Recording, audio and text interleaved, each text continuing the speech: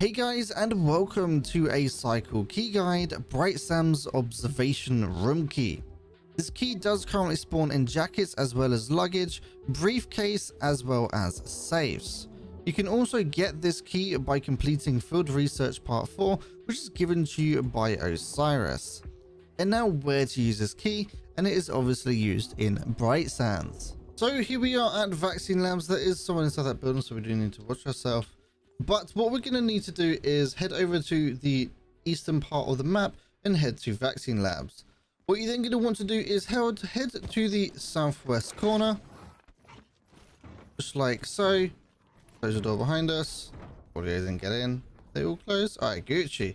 Head up the flight of stairs, and right here is the room. This is a medical based room. So as you can see, you're going to get a lot of medical containers inside of here, as well as just some random miscellaneous stuff. A few med cases, safes as well, more med stuff, decent healing for your meds again, and then you got some med supplies. So you can see this is definitely a very med orientated room. You do have a cabinet just underneath the underneath that set of, or that table just there, but you can see it is definitely a med conscious room. So if you are trying to get something to do with meds, then, well, you can see that you can get that right there. I hope you found this guide useful. If you did, don't forget to leave it a like and subscribe. And also don't forget to check out the Twitch channel. I do stream every single day over on twitch.tv/Piranha.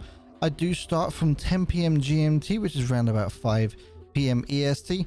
Also guys, if you'd like some help on the cycle, check out the cyclehelpline.com. That will send you over to our Discord, where we do have a giant team of people who are willing to help you.